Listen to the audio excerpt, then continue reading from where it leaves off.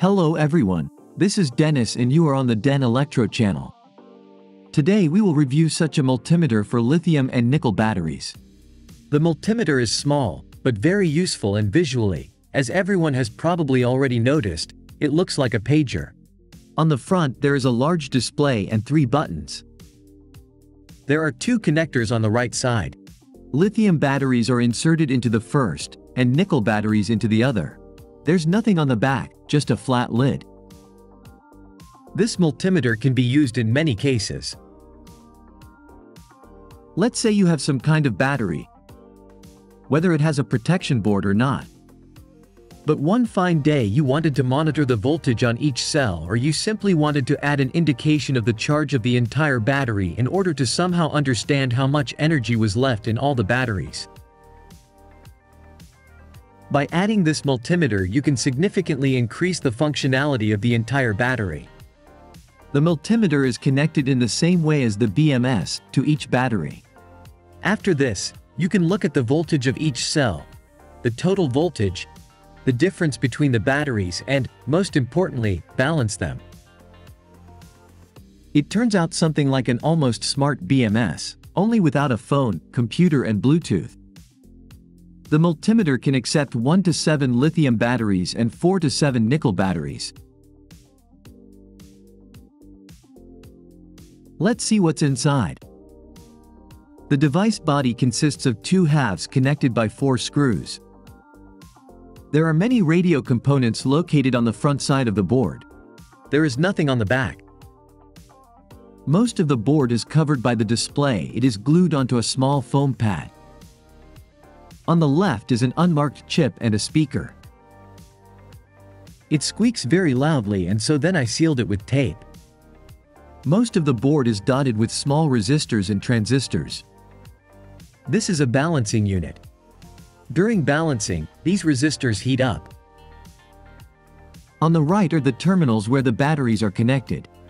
They are connected in this order. They are counted from right to left. On the left are lithium, and on the right are nickel. The rightmost pins on both connectors are considered negative.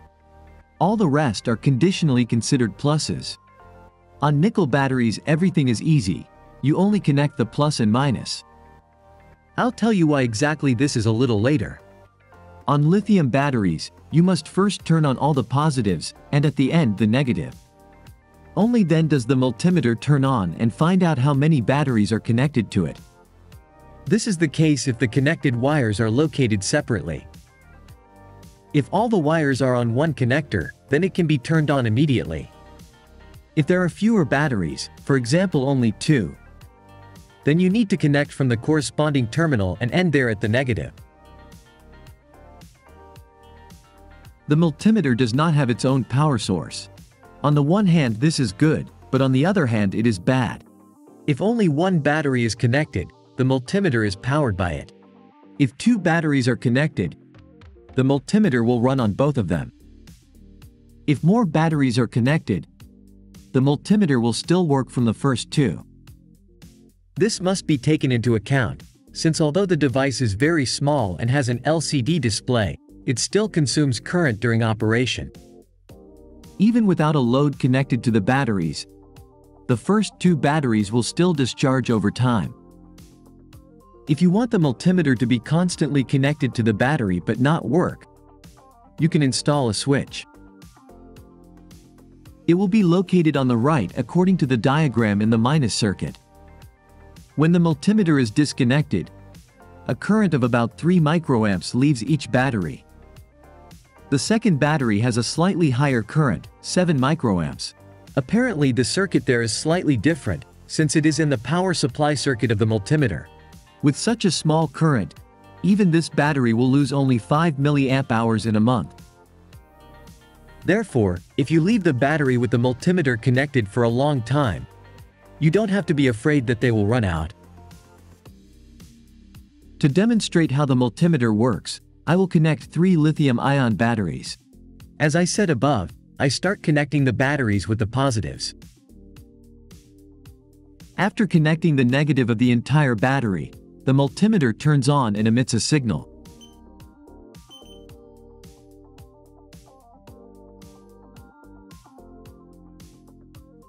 Now let's take a closer look at the functions of the multimeter. The display displays various data. There is not much of it, so you won't get confused. The top line displays the serial number of the battery cell. The left column shows the battery type. In the middle, the voltage of either the entire battery or one cell is displayed. The word "total" is only included when the voltage of the entire battery is displayed. In the lower right corner, the charge level is displayed as a percentage. And here the same thing is displayed, but in the form of geometric shapes. From a distance, it's easier to determine the charge level than to look at the numbers. By pressing the first button, you can select the battery type: polymer, iron phosphate, and ionic. You need to choose the battery that is currently connected to you. The multimeter itself cannot calculate which battery you have connected. It simply sees some unknown current source. Although all of these batteries contain lithium, they all have different minimum and maximum voltages. Notice that when I change the battery type on the right, the charge level displayed as a percentage also changes. To find out what charge is in my batteries, I need to select lithium-ion. Lithium polymer batteries have the highest voltage, so now the multimeter shows as if the battery is undercharged. And lithium iron phosphate has the lowest voltage, so the multimeter shows a full charge of 99%. By holding down the Type button for a couple of seconds, the multimeter beeps twice. This method enables balancing of batteries. But now it does not start, since the battery voltage is approximately the same. I'll show you how it works a little later. If you press the Cell button, the display will begin to display the voltages of all battery cells. The batteries are changed one by one, from the first to the seventh. The serial number of the battery in the battery is displayed at the top. But if there are fewer batteries connected, as I have now, then only they will be shown. After I scrolled through all the batteries, the full battery voltage is displayed again.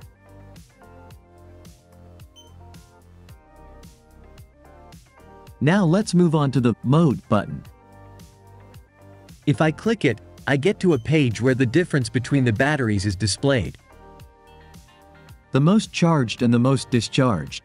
In this case, the difference between the batteries is only 2 millivolts between the first and third cell. In general, there are some problems with measuring very low voltages on this multimeter.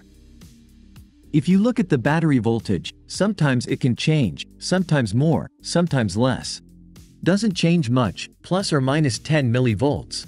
Therefore, the difference between batteries is also not entirely accurate. Now it can show one thing, and after 5 seconds it's another. Therefore, in this case, I don't really believe in a difference of 2 millivolts. This is easy to verify if you rewind the video. The battery voltages were completely different. Although perhaps this problem can be corrected by taking a tighter terminal block or soldering the wires to the multimeter. If you press Mode again, the voltage of the most charged battery will be displayed. I press it again and it shows the voltage of the most discharged battery. After the next press, the total battery voltage is displayed again. If you further press the Mode button, all pages will change in a circle. Now let's see what happens if we disconnect the batteries.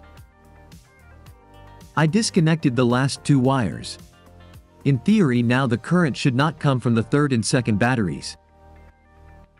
We look at the voltage on the cells. On the first one there is, but on the second and third there is nothing, as expected. The total battery voltage is equal to 1 battery. Please note that the device still thinks that 3 cells are connected. If the batteries are connected back, the voltage on the empty cells is restored. If the battery power is left in place, on the first and second terminals, and other batteries are accidentally connected in the wrong place or in a different sequence, then the multimeter will do nothing. The multimeter will work in this case, but will show the wrong voltage and number of cells involved. For example, it shows that there are 7 batteries. The total voltage is 16, although it should be 12.4. Some cells are empty, and one has 8 volts. If the multimeter is not turned off and all batteries are placed in the correct sequence, then the multimeter will correctly determine the voltage of the occupied cells and the total voltage. But those cells that were activated before will still remain. There will be 0 voltage on them. To put the multimeter into normal operation mode, you need to disconnect the first minus terminal and connect it again. After this, the multimeter will show the number of batteries that are connected. Now let's see how much current the multimeter consumes for its operation. The multimeter on the right will show the current strength. The negative of the battery is connected through it. The minus comes out of the multimeter and goes to the first terminal of the multimeter for batteries. I turn it on. At 12 volts, the battery multimeter draws 9 milliamps. If you disconnect a pair of batteries, the multimeter will only work on one battery.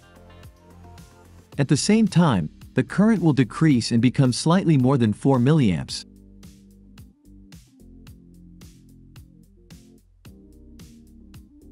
When pressing the buttons, the current jumps a little. Additional current is consumed by the speaker, which is activated when the keys are pressed. Now let's see how balancing works and how much current it consumes. The voltage of all batteries is now approximately the same.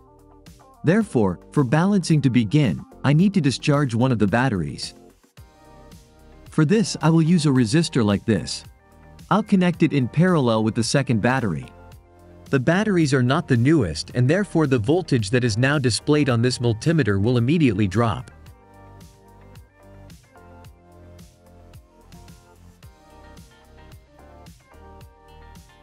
Now you need to wait a while for the battery to drain.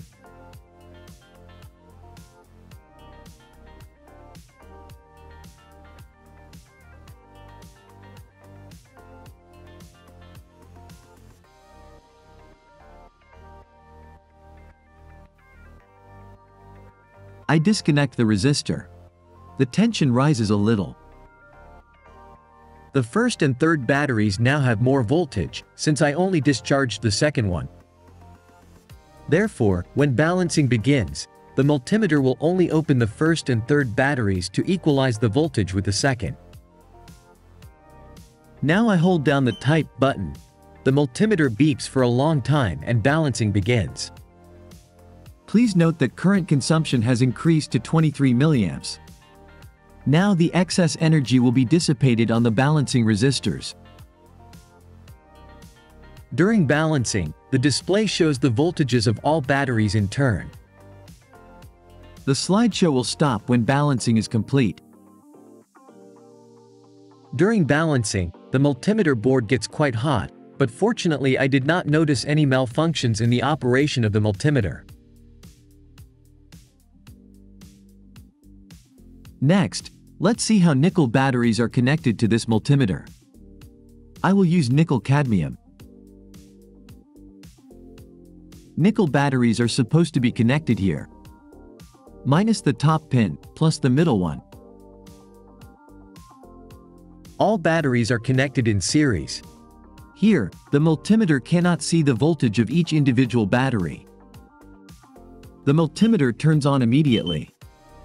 An inscription appeared in the upper left corner stating that nickel batteries are connected. Based on the voltage level, the multimeter realized that there were 4 of them. The type key does not work in this mode. Pressing it does not change anything. The cell key doesn't do anything either. At the top it looks like pages 4 through 7 of batteries are scrolling through, although in fact they are not connected. When you press the mode button, nothing changes either.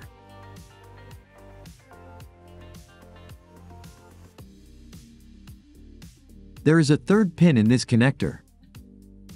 If you connect batteries to it with any polarity, the multimeter does not turn on. If you know what this output is for, then write in the comments.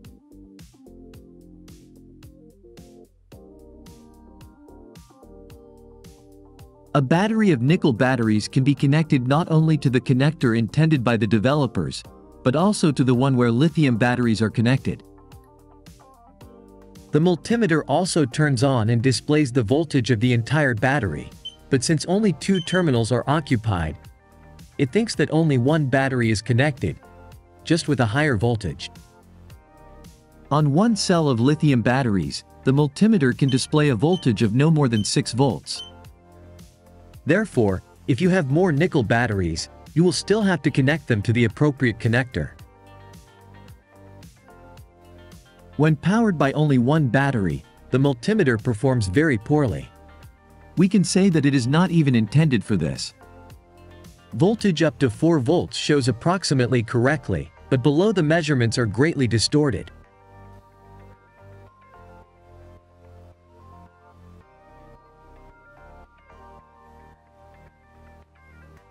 The multimeter shows an image up to about 3 volts, but the measurements are no longer correct.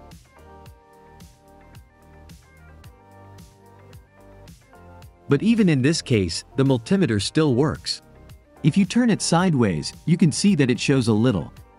Therefore, the battery should not be left connected, otherwise it may be completely discharged. Now let's do it a little differently. Instead of the first battery, there will be a converter. It is set to 6 volts.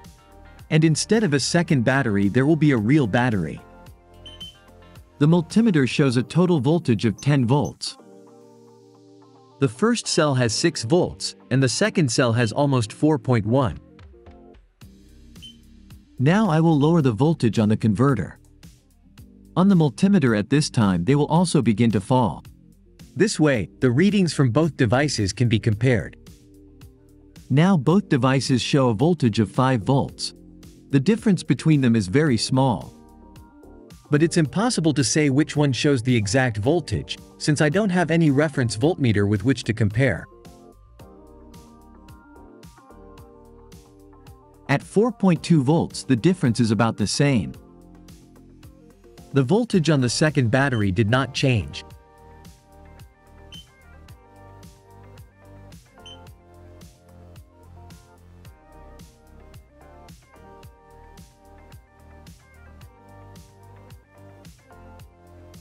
The nominal voltage of a lithium-ion battery also shows approximately the same error, only 17 millivolts. On the second battery, it now shows 3 millivolts more than last time. The overall tension decreases as expected. I continue to lower the voltage. At a voltage of 3 volts, the difference is also small, 16 millivolts. The voltage of the second battery is almost 4.1 volts, and the total is 7. At 2.5 volts, the difference is very small, only 2 millivolts. The voltage of the second battery has not changed. At 2 volts, the difference is also small, only 6 millivolts. On the second battery, the voltage does not change, but the total is 6. A very low voltage of 1 volt shows almost the same.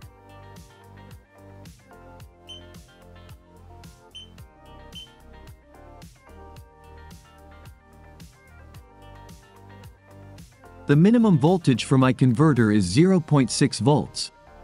The battery multimeter shows it exactly the same. As you can see, the battery multimeter measures voltage quite well, even when they are very discharged.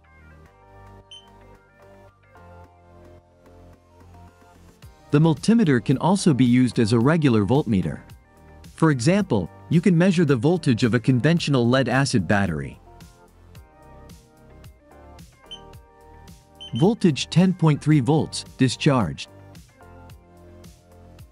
If you change the polarity and also connect it to the battery, then the multimeter will do nothing. Here I used a connector for nickel batteries. Now let's see what happens if we measure the voltage of such a battery in the connector of lithium batteries. The maximum voltage that it can show for one cell is only 6 volts. If you change the wires, then the multimeter will also do nothing. It will not burn out. The measurement range for lithium batteries can be made a little larger if you use the first and third pins. This way the multimeter will think that 2 batteries are connected. Now everything shows correctly, 10.3 volts. But the maximum voltage here will most likely be only 12 volts, since for one it was 6. If the negative terminal is left in place, and the positive terminal is moved further along the connector for lithium batteries, then the multimeter will no longer work here. The multimeter comes with a small set. It is sent in a cardboard box like this and comes with small instructions. It can be downloaded from the link in the description. The instructions say that this device is called Cellmeter 7, version 2. AliExpress also sells Cellmeter 8. In Poland, it is intended for radio-controlled models, for testing their batteries and servos. It has more functions, many of which are not needed by the average person, but it does have a backlit screen. For all these advantages, of course, you have to pay more. This multimeter has been produced for many years and therefore you can find old reviews of it on the internet. It looked exactly the same before, but there was no balancing and the boards looked different inside.